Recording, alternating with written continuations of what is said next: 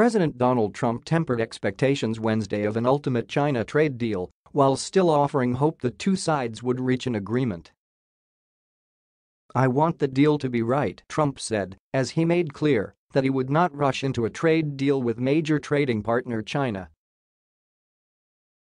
He made the comments to reporters in a briefing on drug trafficking at the U.S. border.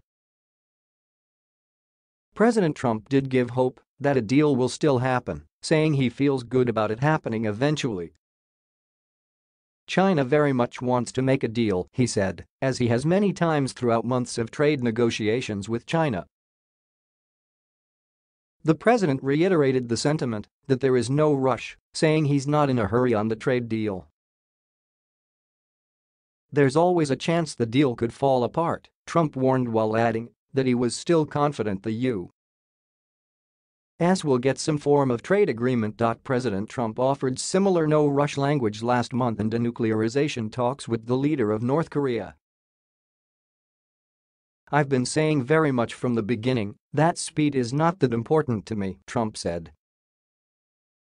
"Again, I am in no rush." The president broadcasted in the midst of intensive U.S.